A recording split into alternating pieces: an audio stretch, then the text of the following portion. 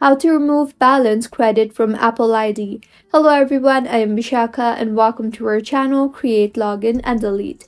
Let's get right into the tutorial. In order to remove balance credit from Apple ID, open App Store firstly and tap on your profile icon. Here you will be able to see your Apple ID balance. Check your balance and now go ahead and open the support application. Here scroll down and you will see the option for App Store. Tap on that and then tap on subscription and purchases. You can tap on either request a refund or tap on unable to purchase option. Scroll down and you will see the option for chat under contact. Tap on that and now go ahead and type in your issue, that is remove balance credit from Apple ID.